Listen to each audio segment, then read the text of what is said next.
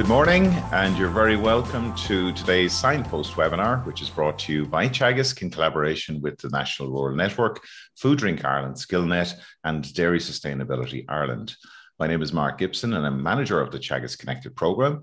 I'm also joined by Pat Murphy, who is head of the Teagasc Environment Knowledge Transfer programme, and Pat's going to be helping us with questions later on. So as National Biodiversity Week draws to a close, this morning we're going to be talking about results-based agri-environmental schemes.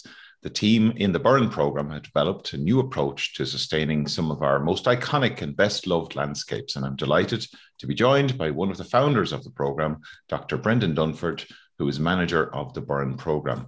Brendan, good morning to you. Good morning, Mark. Good to be here with you. You're very, very welcome. And Pat, good morning to you. Good morning. Good, good. So slightly overcast here in Galway. I imagine the same down in the Burren. Yeah, very much so. After quite the day yesterday with wind and rain and everything else in between. Today is slightly better, but not great. Okay. Well, look, we're really looking forward to your presentation this morning. Could you tell us a little bit about the work that you've been doing? You're well embedded now within the Burren. It seems many years since we sat beside each other in UCD and you were plugging away at your PhD, but you know that so much has happened since you started working as a student there in the Burren. Yeah, it's over 20 years now at this stage, Mark, and I feel every year of it at this point in time. But it's been an amazing journey. It's such a privilege to live and work in the Burren. I have to say, like, it's just absolutely wonderful. But on top of that, then I've been really lucky to meet some great people and work with some great people. And if I was ever to give anybody a word of advice, it's to surround yourself with great people. It makes life a lot easier. So I think it's been great, and we're still very ambitious in terms of what we want to achieve and where we're going with it. So the story it's ongoing. We always think we get a lot of sort of praise and kudos in the Burren for what we do, but it very much is a work in progress, and there's an awful lot more to do. So we're certainly not letting our foot off the gas just yet. I think you've really shown the spirit of partnership and what that can achieve in the Burren by working with various different partners. All seem to be at very much an equal status in any of the projects that you're involved in. I think that probably is one of the success factors. I know that even across the EU, the Burren programme is used as a great example of that. Yeah, and it's interesting to reflect on like when I came here initially. I mean, there was a lot of hostility, I suppose, between farmers and some of the authorities, and even within the authorities and across the authorities. And it kind of reminds me of some of the stuff that's going on there today. That you have the environmentalists, so-called, on one side, and the farmers on the other, which really isn't on the ground. It really isn't the case, but that's the perception that's out there in the media. So I think, coming from a kind of place where environment was a dirty word here a number of years ago, I think it's really nice to be in a position now where farmers not just see, but realize the opportunities that environmental services delivery can bring. I've always seen the challenges around biodiversity and climate, and we'll be talking about them in a minute, as not just challenges, but opportunities as well. And it's been our job here and our privilege to kind of try and exploit some of those opportunities for farmers and for the community and for wider society over the years. Brendan, there's obviously there's some division at the moment appearing in the media around environmental movement and and farming, and I know you've been involved in the agri-food strategy 2030 that we had Tom Arnold speaking about a number of weeks ago. More often than not, I look at it and say, look, there's probably often more common ground than both parties realise. What's your assessment of the situation? Yeah, I think there's that, and there's the Antashka thing with the Glomby at the moment. So it's quite, I think it's very unfortunate, because my experience on the ground is that some of the best environmentalists I've met are actually farmers, and and I think I've worked a lot in environmental circles, and we set up, my wife and I, an NGO years ago, an environmental NGO called Burren Bio, and that's hugely engaged in the local community and the environment. So I think we tend to be guided by the polar extremes, the extreme intensive farming perspective, and then the extreme environmental perspective sometimes as well, whereas the middle ground is where it's at. And even within those committees like agri-food, which are very much new to me, I think ultimately it's about finding a compromise that works, and to me, a lot of that is about empathizing with other people's perspective, seeing where they're coming from, understanding where they're coming from, not criticizing it, but trying to move them then to a different place. So it's the hostility and the kind of polarization really doesn't help, and we need everybody on board in partnership at the moment. So I'm all for having meaningful compromises to make progress, and I think hopefully the agri-food strategy will. But it'll all depend, Mark, on how it's delivered. You know, the plan is one thing, the delivery is what it's all about. Absolutely, I couldn't agree more. Look, we might ask you to share your screen with us, and we look forward to your presentation. If people have questions for Brendan, please use the Q&A tab at the bottom of your screen. And a reminder that today's webinar is being recorded and will be available afterwards on the Teagasc website, along with the actual presentation itself. So, Brendan, we'll hand over to you, and we'll chat to you afterwards. Great. So you can see my screen okay, Mark? Yeah, that looks great. Yeah, so great. Listen, thanks for the invitation to talk. I've been following the webinars over as many Fridays as I could, and there's been some great speakers on it, and I hope I can live up to the standard. What I wanted to tell you today was basically, you know, a story from the Burn, but to tell it in such a way that gives it a broader relevance, maybe to the audience here today. My day job is manager of the Burn programme. I'm very involved in a local NGO called the Burn Bio Trusts as well, and also founder of something called Farming for Nature, which very much speaks to this notion of hearing the farmer's voice when it comes to the whole sustainability issue. So today I wanted to talk about, I suppose the key challenge really, isn't it? It's been the key challenge for me and the key challenge for society now is how do we motivate farmers to address the climate and biodiversity emergency? How do we do that? It's not saying that farmers are responsible for it. I see farmers as the solution, part of the solution at least, but how do we motivate them to become that solution, to be that solution? That's what I'm going to be talking about. It's a bit of a burning journey. I just wanted to say that, you know, the work we've been doing here has been going on for a long time, over 20 years at this point, initially some research and then a European funded Burn Life project and so on and so on. And I'd also like to emphasize the fact that, you know, it's not just about me. I'm speaking on behalf of many. I've just been so lucky to work with great people like Michael Dabrin here, who's the local farm leader who got this whole show on the road.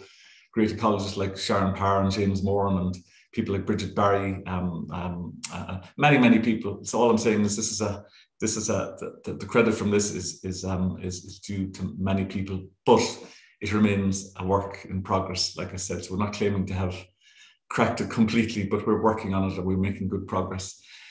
Because before I started, I just wanted to celebrate Biodiversity Week. I'm struck that in the environmental world, when we're dealing with agri-environmental programs and stuff, it's a lot about policy and, you know, the measures and the payment levels and all that. And sometimes we forget about what it is we're ultimately dealing with.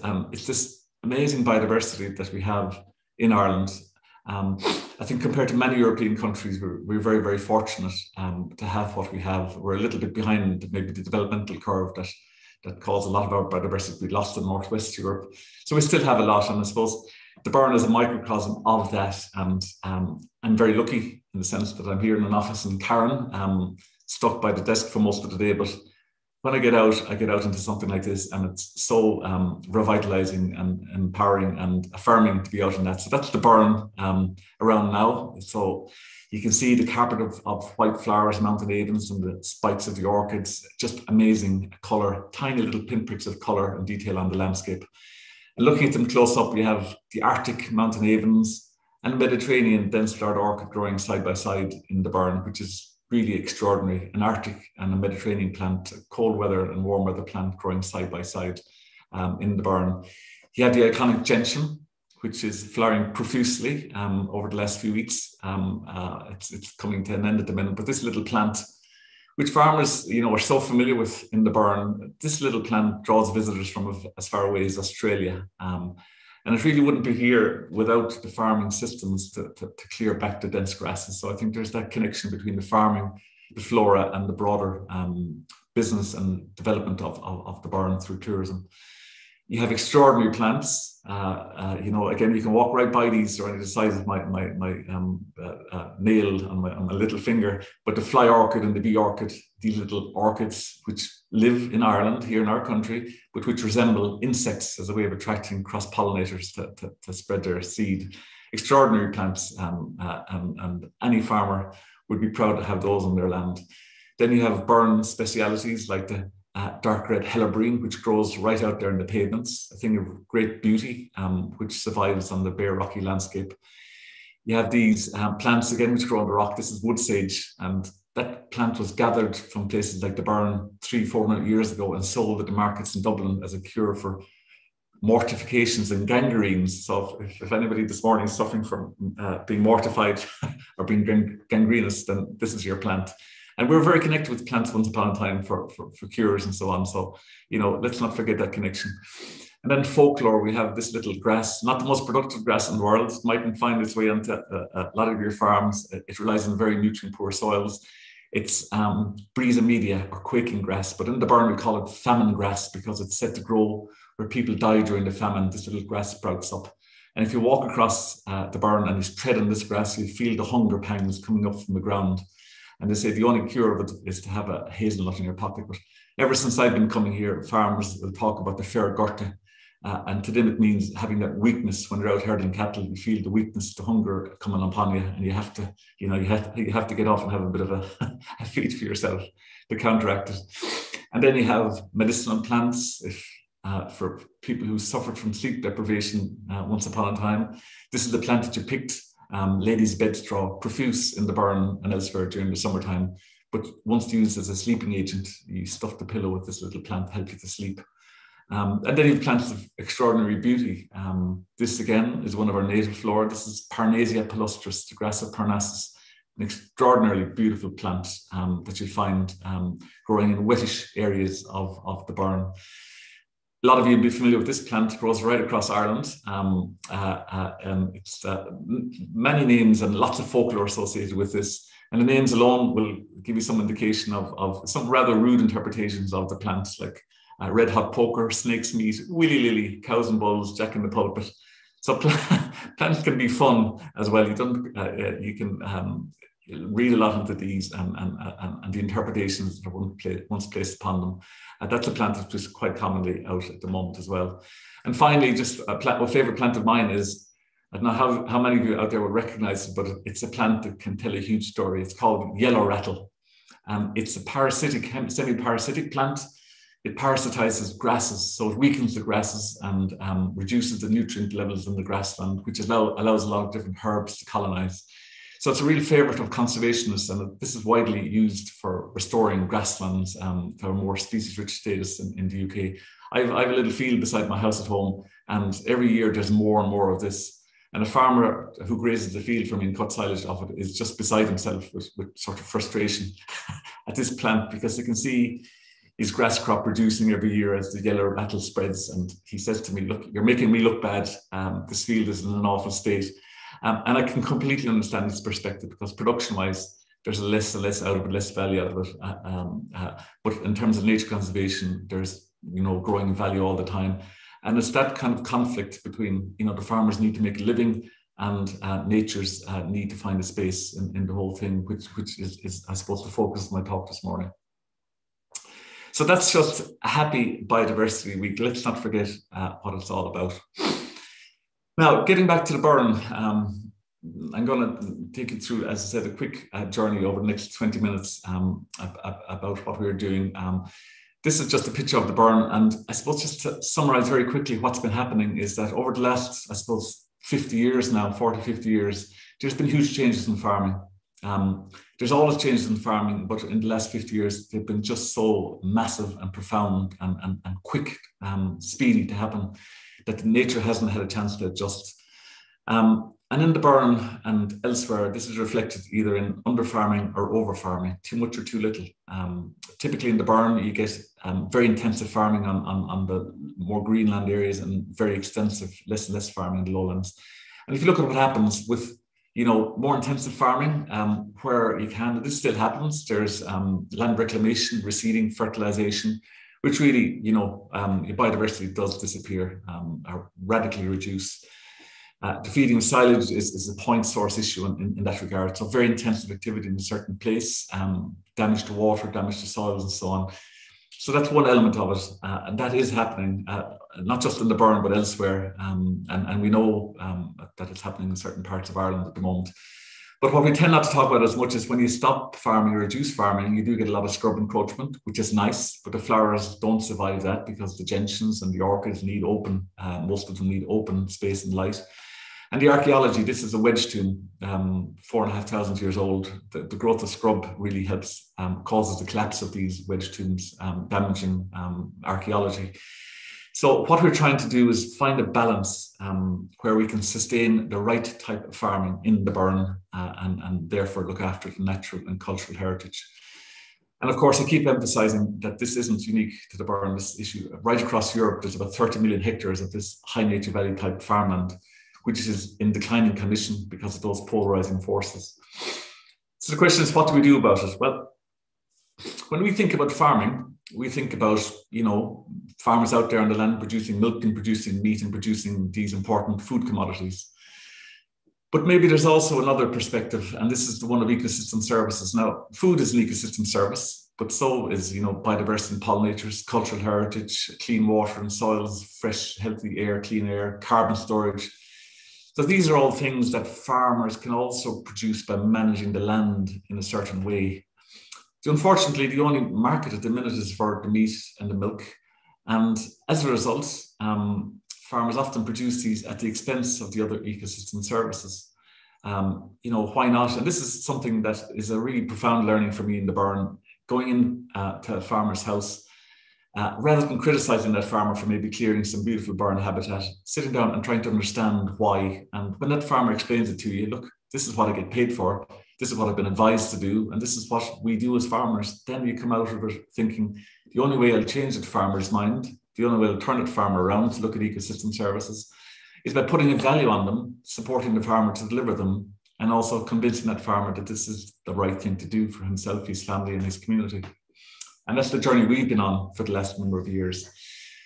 So this morning, I'm just going to talk about, in a very general sense, but drawing on our lessons from the Burren, this key thing of how do we motivate farmers to deliver more of these ecosystem services, more farmers delivering more services. And I'm going to be fairly simplistic here, but to me, it comes down to three things. This is what I've learned. The pocket, obviously, it has to pay. Farming is a business, it has to pay. But don't ever make the mistake that it's just about the money, because it's not. It really isn't.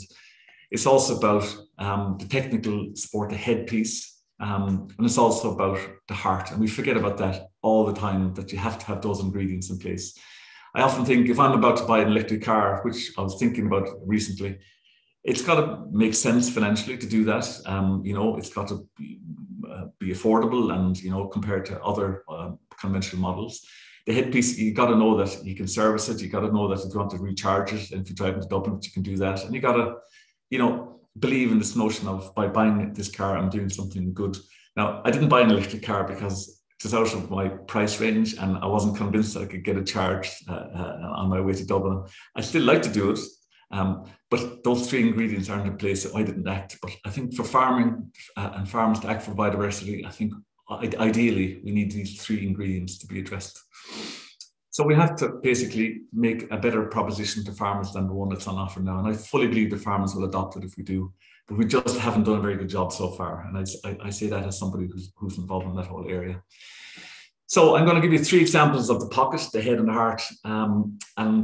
With the pocket, we realized a long time ago that unless we put a value on our ecosystem services, farmers, we wouldn't be able to persuade them to deliver. So we came up, my colleague Sharon Power, with a very simple scoring system, reflecting the environmental health of each field on the farm and also the effort the farmer put in to improving that health. A very simple 0 to 10 scoring system. And you can see three scenarios here, really rubbish, not great, and fantastic. And it's a very simple thing to do. Don't let anybody tell you it's not. To come up with a scoring system to reflect that, and then to reward the farmer accordingly. And we've been doing that now for 11 years, 12 years this year, and it works really well. Farmers completely get it. It's the same thing as bringing your cow to the market. The better condition of the animal, the more money you're going to get. Same thing with your environment and at a field level, we're paying for it. How we've made that happen? I think people agree with the principle, but I think it might be too complicated. Nonsense. A very simple scorecard. We assess the fields once a year. The farm advisors, who are fantastic, do that once a year. And then we explain it to the farmer. It translates then into a payment system. So no payment for scores less than 4, less than 5 rather. And then bonus payments for 9s and 10s. So you put a really premium price on the quality product, like a pedigree product. We have a ceiling of payments. You can get 315 per hectare max for the best of the best, and that doesn't happen too often. You have a ceiling in terms of the overall payment of 10 grand. The average we actually pay is about 2,700. So there's ways of managing it. And the other really important thing is that we have a particular system here where we pay on different bands. So 0 to 10 hectares, 10 to 40, 40 to 80. And it's the payment rate goes down as you go along the bands. But without dwelling on it too much, we have a system of inverted payments where we pay on the lowest scoring fields at the highest rate. And that very simple innovation really pushes farmers to focus on the poor scoring fields and to address the problems there, thereby improving the environment. Our colleagues in the freshwater pearl mussel have a similar approach, and they also offer an approach where if a farmer is causing maybe point source pollution, that his overall payment is reduced. So with the payments, the whole purpose of it is to reward the guy who delivers the most and not to reward the person who's not delivering. It's very simple. It's very, very effective. The second thing in terms of the pocket is that, you know, if you want to improve the environmental health, you've got to do work. So for instance, if a farmer has a mucky spring, that's going to reduce his field score or reduce his payment. But there could be quite a big capital cost in addressing that. It could be solar panels to pump the water somewhere else and so on. So we provide funding, co-funding with the farmer to address those issues. So every farmer in our program has access to a fund based on the area of his land, which allows them to address the water issues, scrub encroachment issues, wall repair issues, access, different things like that. We never tell the farmer what to do. The farmer decides with his advisor what he would like to do, what he thinks would work to improve his score, and we will co-fund that action with him if we believe it will deliver environmental value. And again, it works really well. It's very farmer friendly. The farmer draws up a plan with a bunch of actions. He can do a plan, up to 5 plans over 5 years. Every action is described on a map and in a little plan like that. The farmer gets his map and his plan. He knows what each job is worth. So he either himself or gets contractors to carry out the work. Once the work is done, one job or all the jobs, he comes into the local office here and he gets paid. Very simple, very flexible, very responsive. And that's how it has to be, because, you know, over time you realize what needs to be done and you do it better and you can innovate and so on. So we give that flexibility to our farmers. So that's an important financial incentive as well to deliver these ecosystem services. And thirdly then, like if farmers are generating additional ecosystem services, they're also generating additional opportunities. So we have a database of about 60 local farmers who offer their services to other farmers, repairing walls, removing scrub. That's a really good part-time opportunity for those farmers. We have 5 different people now making gates locally, which is a little mini business in itself. And we have farmers leading walks, often for charity, in this case for the Burn Bio Trust, but a lot of the farmers now are starting to get paid just to tell the people about how they farm their land and why. And it is an extraordinary, I've been on many of these walks, and it's an extraordinarily empowering experience for the farmer to recognize that he or she is appreciated by society when they understand what he or she does. And likewise for society to get an insight into the realities of farming in a landscape like the Burn. So just creating these new opportunities, added value in terms of maybe education, tourism, food and service provision. And there was a little piece of research done recently which showed that the Burn programme generated 20 jobs in addition to the jobs of the local team and the farm advisors. 20 local jobs have been generated each year for businesses, contractors, and so on. And it's promoting opportunities for tourism and stuff like that as well. And here's just a nice little case study in that. This is one of our very best farmers, Oliver Nagel and his family. And Oliver has a small enough winterage, rocky enough winterage in the Burn. He'd be kind of typical in that regard. It wouldn't be a big winterage. it would keep maybe 12 or 14 cows over the winter, I guess, for 4 or 5 months. So it's a value. But Oliver loves his winterage. But what he's done over the years, himself and his father Pat, he's increased his grazing levels by 20%. So he's upped the stock. He gets a payment now for each field based on the biodiversity value and the water management and stuff like that. And because he scores so highly, he gets quite a payment for that. He's got contractors employed from around, mainly local farmers, cutting the scrub, fixing the walls, fixing the water points as well. He's buying, I think he's bought about 12 or 14 of these burn gates, which are sourced from a guy a few miles down the road. He's has tour groups all the time, including the Prince Charles when he came over to the burn, but so many tour groups from all over the world who are coming here to learn about sustainable farming. He buys his burn ration, which is a local feed we developed, James Moore and ourselves developed many years ago, Chocolate Support, feeds that's sourced locally. And supports us as a local team. We wouldn't be here if the farmers weren't here to need our services, but he has archaeologists and so on. So that's the essence of rural development, and it's based on the relationship between the farmer and the land. All these extra benefits and employment come from that relationship when it's done right. I'm not for a minute saying that all of the farmers are achieving those outcomes, but it shows you what's possible when we do it right. Now, the head piece, this notion of like farming for nature or farming for ecosystem services. Like if you're a beef farmer or a dairy farmer, you have access to, great organizations like Teagasc who support you and commission great research and share and all that. I'd have to say that it's not quite the same when it comes to the environmental management. It's not that simple, and it does need research and it does need innovation as well. So one of the biggest problems we had in the burn over recent decades was the feeding of silage on winterage, not just because of the point source pollution, not just because of the diseases that came with it, like coccidiosis and so on, but because when cattle were eating silage, they weren't foraging, and when they weren't foraging, we had massive scrub encroachment. So it's a big issue. We said to farmers, could you not stop doing that? Well, no, you can't, because these animals need nutrition during January, February, March. The burn can't provide it.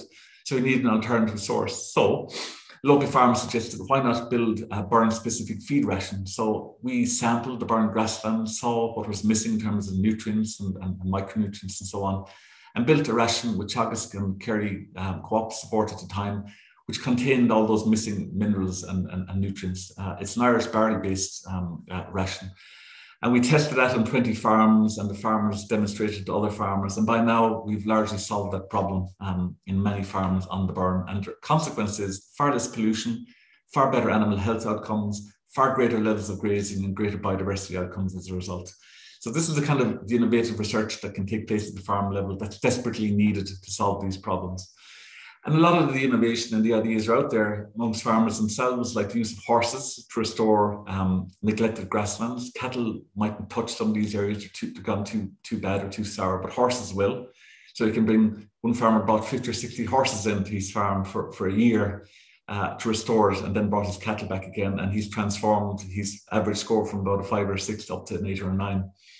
We've had innovations around water provision. So the old water harvesters being built, these are both new ones, being built by farmers in remote locations where you can't get electricity and you can't have any natural springs. So you just gather the water from the sky, basically. And then sharing those solutions. So a big part of our work in the burn program is sharing those solutions. So research at farm level, co-creating solutions with farmers, I think is critical, because particularly with the environmental side of things, a lot of the solutions are very context specific. So you have to have the farmers on board and innovate at that local level. Then there's the training support. Like we do a lot of training. Now we haven't with COVID for the last while with farmers on like why it is we're doing what we do and how we're proposing to do it and so on. So we bring the farmers out into the field or into the classroom a lot. And there's a great response, there's a great appetite for this, because farmers can relate to it. It's practical information, it relates to their location, their community, their place. So they really follow up on it. And really importantly, having that at a local level is critical. So our office, where I'm calling from right now, is an old schoolhouse, smack bang in the center of the burn. And our door is always open. So if the farmer's got a problem with the burn program, he knows he can find me and give me shit. or if he's got a problem with the Department of Ag, rather than hanging on a phone line, he's going to come in and I'm going to sort it out for him. And that's as it should be. We want the farmers farming. We don't want them farting around on extended phone calls all the time. So we come in, we help them out. For instance, with permissions. If you want to do something simple in the burn, you need permission from national parks, national monuments, the local authority, the Forest Service. We sort out all that out for you so you can get on with your farming.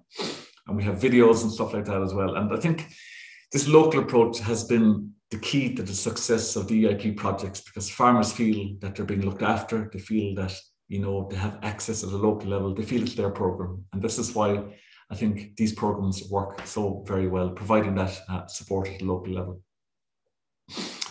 And just the third point then on this notion of the how-to, I really believe that farmers have a lot of the solutions themselves, and they have the hard-won experience to speak with authenticity about those solutions and to speak with incredible eloquence. So we set up something called Farming for Nature about 4 years ago to tap into that. So we have videos, there's about 30, 40 videos from extraordinary farmers across Ireland, like John McHugh here. Incredible, absolutely incredible.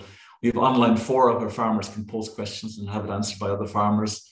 We have webinars every Monday over winter. We've had maybe 20 or 30 of them. And to a person, each farmer we've had hosting those webinars has been outstanding in terms of their knowledge and their ability to communicate it. Here's Mimi Crawford, I think, in this one. We had podcasts, which are a joy. Tommy Early did an amazing podcast. So if you go to farmingfornature.ie, you'll find that. We have farm walks. We have one tomorrow with Andrew Bergen up in Kildare. I'm hoping to get along to. Incredible sources of information. We have a lot of best practice guides, and the difference with these ones is all the information on it has been garnered from speaking to farmers. So farmers as a learning resource, huge. But really importantly, farmers will heed other farmers before they'll heed the so-called expert like myself. So it's that peer-to-peer learning, I think, is really important. And as we journey into the future where we're talking about ecosystem service and sustainability, the role of the peer-to-peer learning is going to become more and more important. Finally, just the heart piece, and this is something that I think is badly neglected. And we talked about before with Mark about this negative narrative that's there at the moment. We need to change that around. It's ridiculous. The people I meet on the ground are positive, they're can-do people. We need to get that out into the public realm more, that voice. So we set up this Farming for Nature Ambassadors program. And there's a lovely quote here: to change the world, let's start by changing the way we talk about it. And let's highlight those initiatives that are having a positive impact on people and on the planet to renew our confidence and spur us into action. I remember Francis Shannon from RTE years ago said to me, you'll catch an awful lot more flies with honey than vinegar. And I think we need to put the vinegar aside and have a bit more honey in our lives. So we've identified ambassadors right across Ireland. These are basically farmers who are doing great things for nature. They could be hill farmers, sheep farmers, tillage farmers, horticulturalists. I've met a lot of these people, and these are my environmental heroes. These are the real nature conservationists. These are the real environmentalists. And this is why I don't understand this chasm that has emerged between farmers and environmentalists, so-called. These people are extraordinary. They do it on a day in, day out basis, and they're exceptional. And we've recognized that by having this ambassador award every year. We'd like to have a few of these in every county as a source of inspiration and ideas and knowledge to other farmers across Ireland. So that's the first thing, giving these farmers a voice. The second thing is, I think we focus an awful lot on just farmers and farming, but I mean, farmers are part of a broader community. There's younger farmers who haven't even started yet, like these kids in the picture. There's older farmers who've retired but still have a role to play. So we, through the Burn Trust especially, invest hugely in these communities. So we've been running a course, teaching, working with local kids in the community in about 20 schools. And most of these are farmers' sons and daughters.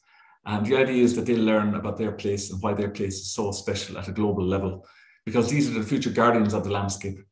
And since we started that program, we've had about 3,000 kids have come through a 10-week course, learning all about the flora, the fauna, the archaeology and stuff.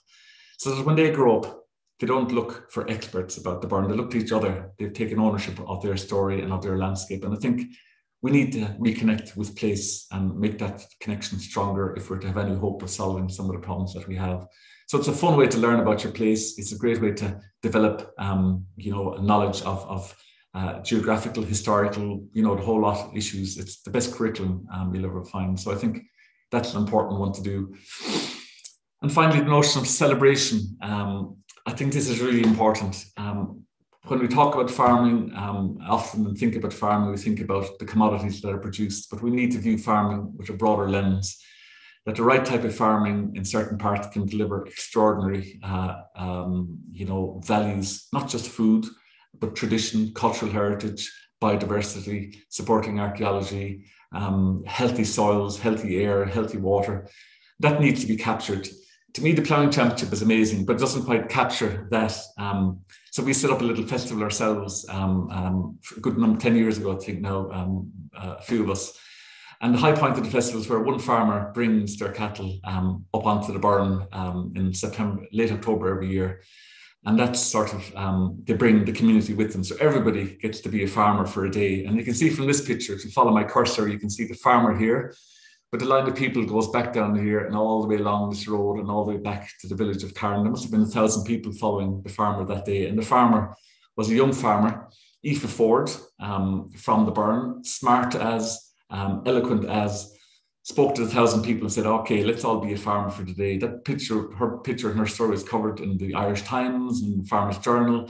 She really wowed people with her Burn story. And that's the kind of story we want to get out, that celebratory message around the type of farming that we're neglecting or maybe forgetting a little bit, putting it back on the map. So I think that's been really important as well. And the lovely thing about Aoife is she was one of the first graduates from that little schools program I showed you before. So it's coming full circle. So the question is, and I'm finishing now, last two slides, like, so what, you pocket, head and heart? What's all this crap about? You're only waffling. Well, you know, I am, but I'm not, because I really am talking about what we've learned over the last couple of years, last 20 years rather. And look, the devil is in the detail. You can't ignore the science. We monitor every farm in every field and every farm every year, and we've done that for the last 12 years. So we can actually, hand on heart, stand over our data. And we've shown that every single year, bar 2015, when we're transiting between two caps, that there's been an increase in the overall environmental health of the Burn, those areas managed by the Burn program. So that curve, that upward curve, speaks for itself.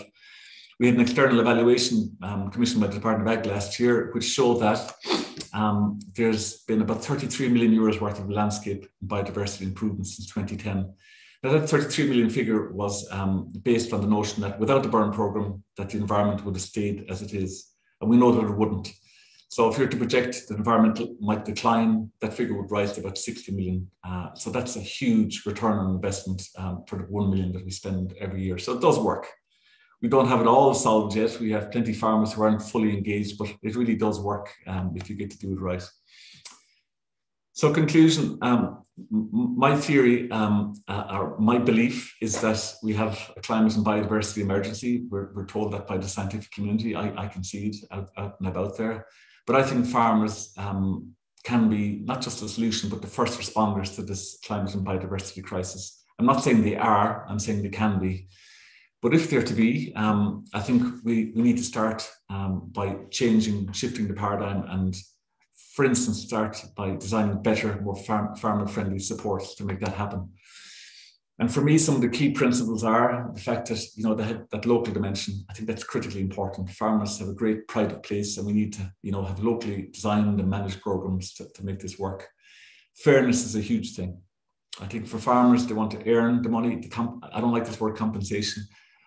Farmers earning money, and that money should reflect both effort and outcome. So I'm all for result-based programs. They work for me really well, and they reward the guy who does the most. Flexibility, I think, is huge for farmers. It's not all about the money for the farmers. It's about the freedom to farm and to make up your mind when you get up in the morning what you're going to do and how you're going to do it. And the approach we have gives the farmers huge freedom in how to manage their land, what kind of works they want to do or not. Huge room to innovate and to adapt to climate and weather and disease conditions and so on. Simplicity, we kind of pioneered the one-page farm plan many years ago, and I think it's become the standard now. But keep it simple, minimize this need for receipts, keep the paperwork out of it so the farmers can get on with farming, support farmers to get the permissions that they need to do the work. It's really important to do that. Keep it as simple as possible. I think an important principle for farmers is long lasting. So these schemes come and go, and one minute you're telling me this, now you're telling me that. We need to invest long term in these environmental programs and have a continuity of support and of payments to build trust within the farming community. And I think the last thing I think that's important to mention is I'd love to see an agri-environmental program that farmers are excited to be in, that are talking about, yeah, if we do this, look, the outcomes we're going to get. Too often it's about, represented as, this is kind of what you'll get now, and you just do that and no questions asked. We need to really get people excited and on board.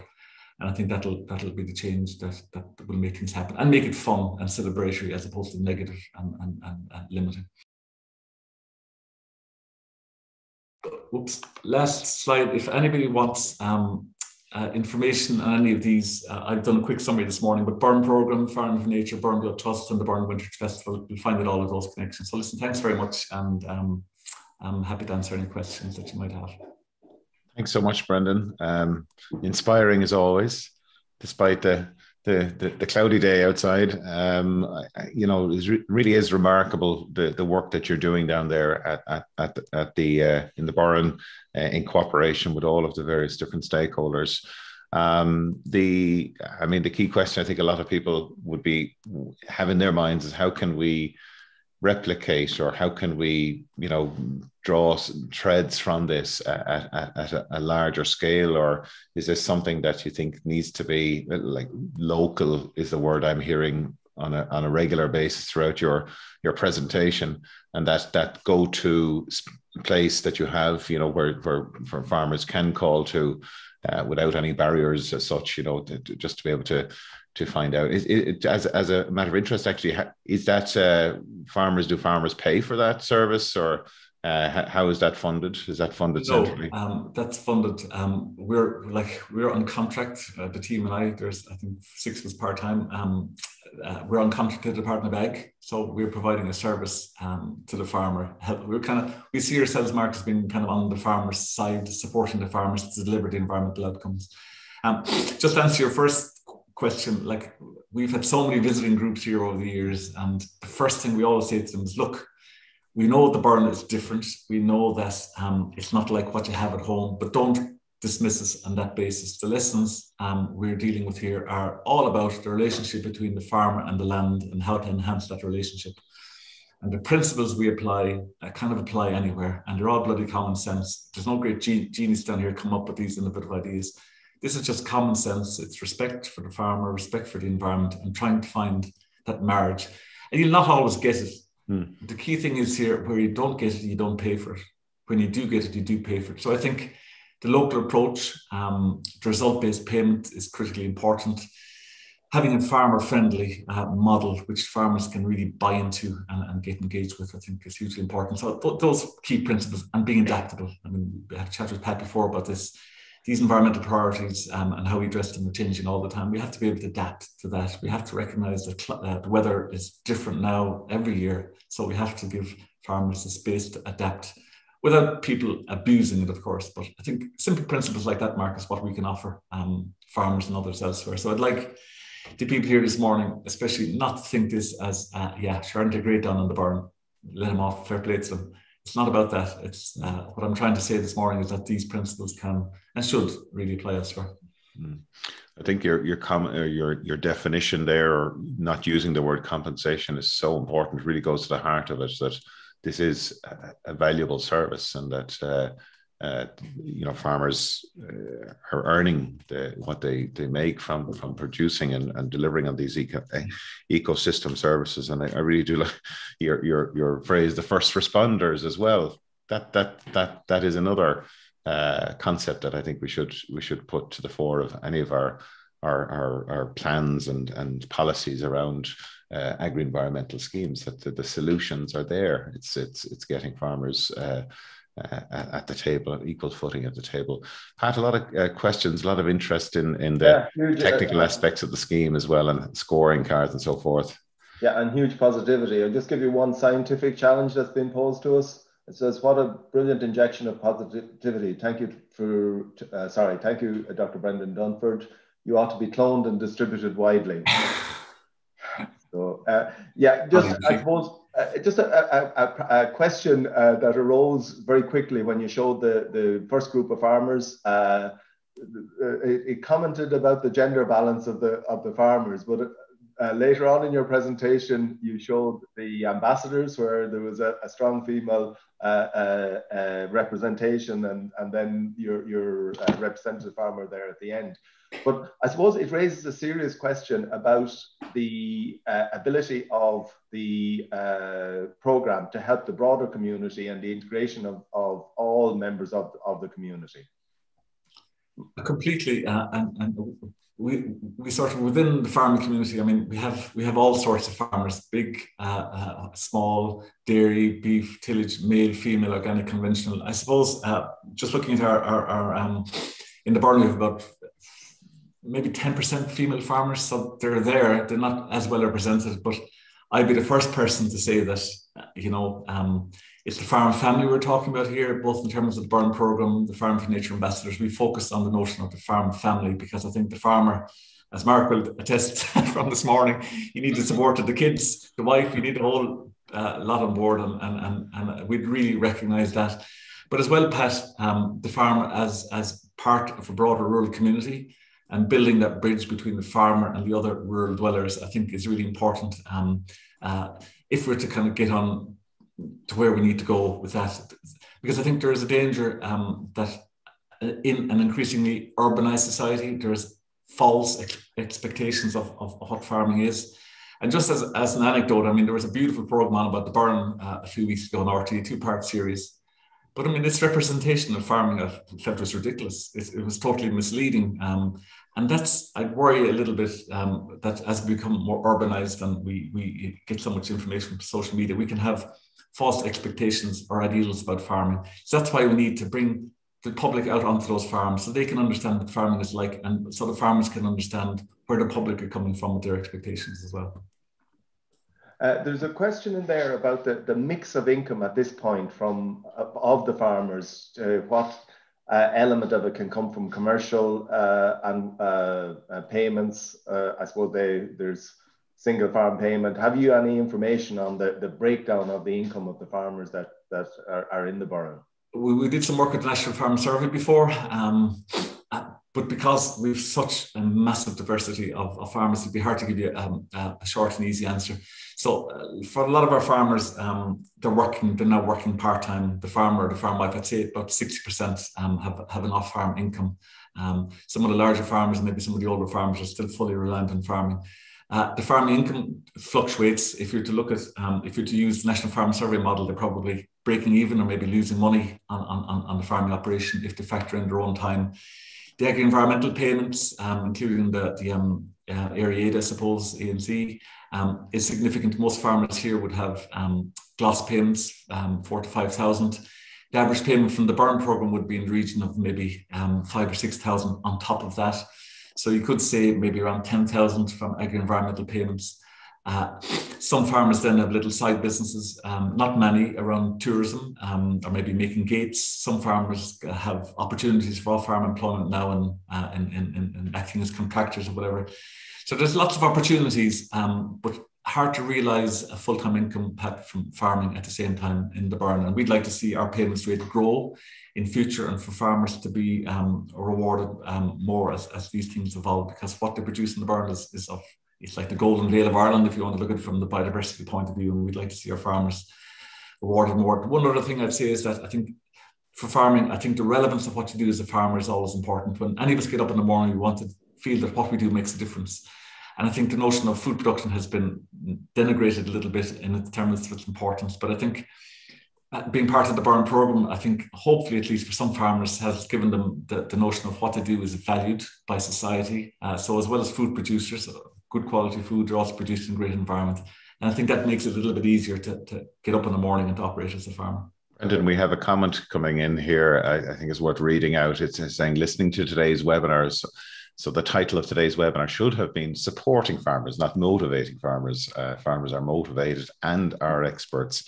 most of the current farmers have not had any opportunity to get an environmental degree and should be praised for what they have managed to achieve as individuals without that educational support. There is a very positive future for us all working and learning together. So I think that's a very nice comment, I think, that captures a lot of what we're talking about here today.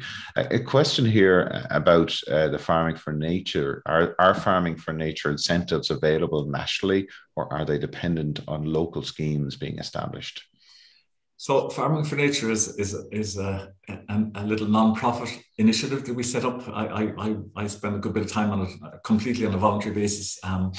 So it's supported by Board BIA at the Department of Ag and NPWS. We have a part-time coordinator, but really what Farming for Nature tries to do is it tries to, identify farmers who are really innovating and delivering on the environmental front. It could be through forestry or through regenerative farming practices or through hill farming, sustainable hill farming practices or so on. Identify those farmers, make short films about them so that the public can get an insight into what it's like, have a public competition so people can tune in and look at this and vote for their favorite farmer, have awards so we recognize and celebrate those farmers within the broader farming community, have webinars so those farmers can share their knowledge. There's no associated grant aid or funding that goes with it. Whatever few resources we have, we invest in maybe organizing events like the farm walks and in organizing the website and commissioning films and stuff like that. So it's more of an exercise in promoting the right type of farming and having those farmers' voices heard. And it's a lovely little idea. It actually started in the Burn years ago because we wanted to highlight to farmers what this notion of the good farmer is all about. Because I think farmers are very sensitive. It's a very public profession. In other words, your fields are there in public view, your livestock are, but we wanted to help redefine what it meant to be a good farmer as a guy who is, producing great food, is very involved and engaged in the community, but is also producing great environmental values. So we set up a little award system for that. And then we expanded nationally. And at the moment, I think there's about 4 or 5 countries in Europe in contact wanting to have a similar set of awards, just to turn around this notion of farming being a negative activity when it comes to the environment.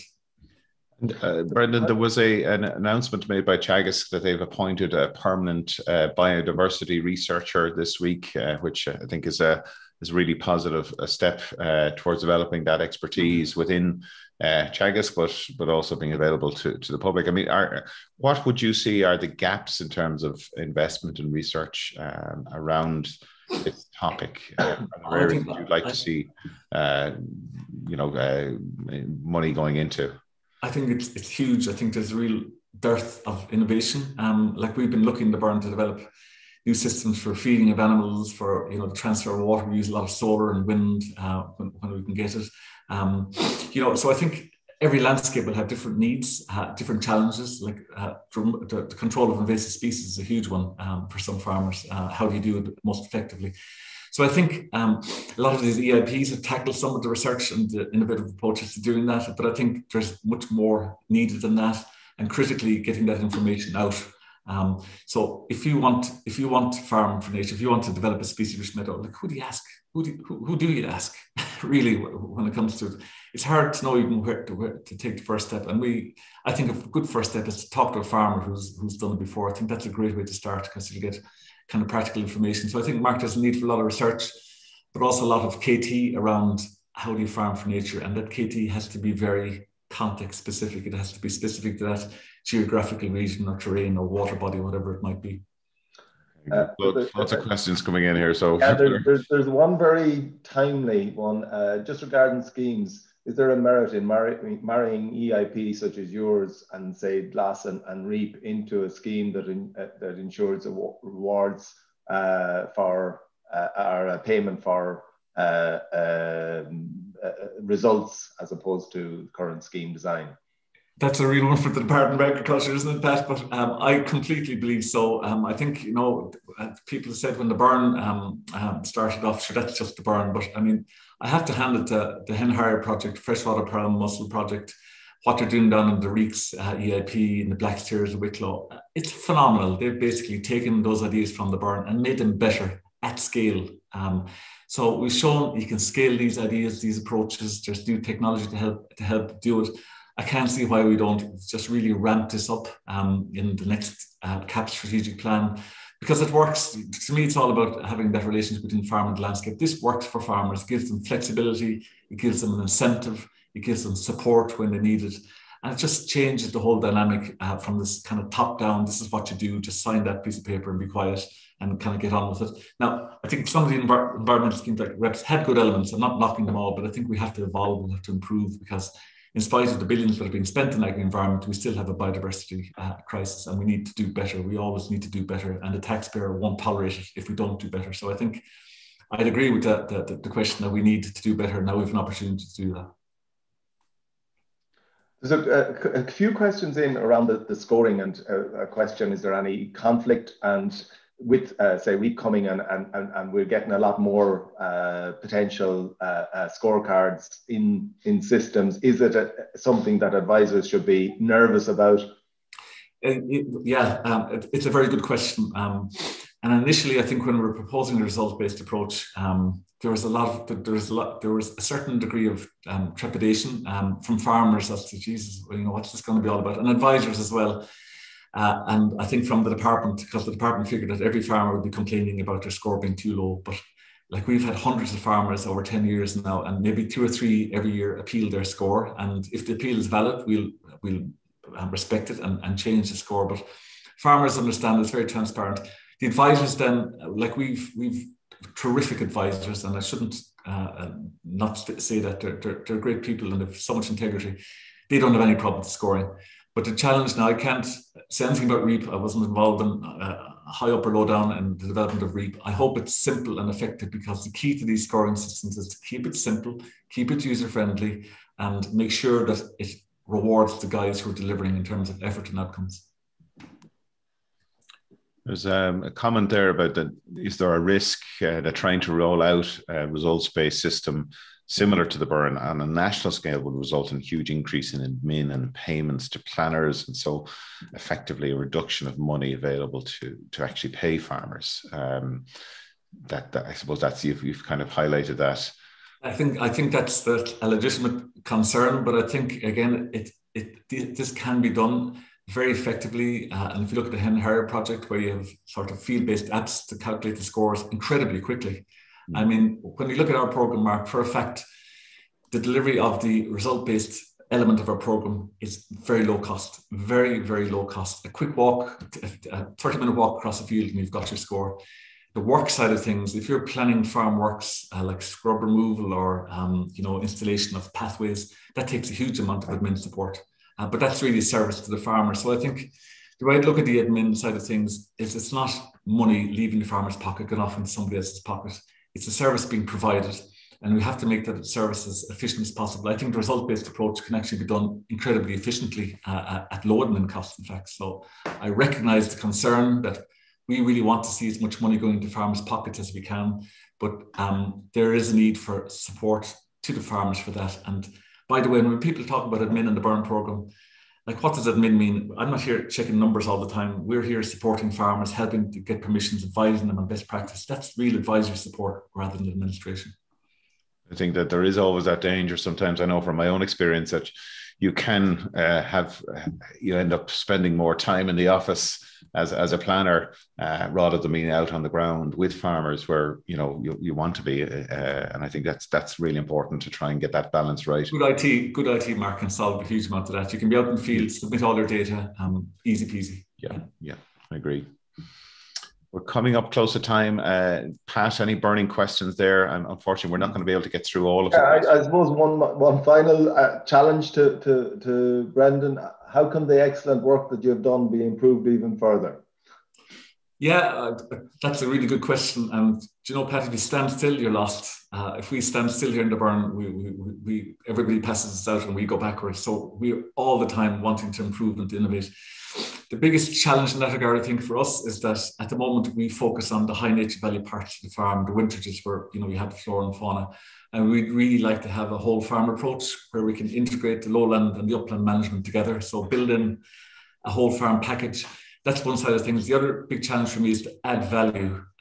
Like, the Burn farmers produce great product and produce great biodiversity outcomes. that need to be recognised in the marketplace. So to try and get added value through food marketing, but also through maybe educational tourism and things like that. I think that's part of the challenge as well, because environmental payments won't make farming viable. So we have to try to figure out ways of keeping farmers on the land and farm families on the land in a viable way.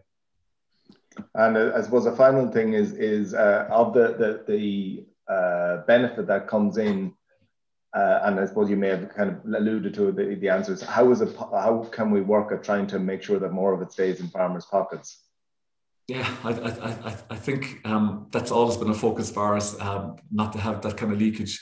And like, we'd all be very conscious of that. I know in the other programs as well, equally so. But I think on the farmer side, I'd urge them to reflect on the fact that some of that money can be a good investment in terms of helping the farmer do what he or she needs to do in a more efficient and more long-lasting and meaningful way, and getting all the paperwork out of their head. Because if we weren't here, most of our farmers just wouldn't do the work, because it'll cost them a fortune to get permissions and arrangements with the local authorities and national parks. All the time spent would be massive. So there's a service being provided as well, I think, as they recognise in Teagasc, because that's the model you operate on. Okay, Brendan, we're going to have to wrap it up. We're just a little over time. We could easily go on for another hour, I'd say, with all the questions that have come through. But thank you so much for your time today. Inspiring as always. And I think that the messages coming through here today have been extremely positive. And I think people are delighted to have a positive news story for change. Sometimes it can be the narrative can be a little bit negative. So it's important to keep that positive attitude, I think, towards these things. You can send me on some of those positive messages for one of the darker Monday mornings that I often face around here. So thanks very much, Mark. Thanks to everybody for the questions. Get them blown up for you, and you can put them as a poster behind you there. Pat, thanks a lot for helping with questions this morning. And I also want to thank our production team, Andy Boland and Yvonne Maher, for all the work going on in the background. Next week, we're going to hear from Niamh Gillen from Gas Networks Ireland, who's going to be talking to us about renewable gas and circular economies. So do join us for Niamh's presentation, and have your questions ready. And we just want to wish you happy Biodiversity Week. Enjoy the remainder of it. And we will hope to catch you next week. So with that, we'll talk to you at 9:30 next Friday. Take care. Thanks, Mark.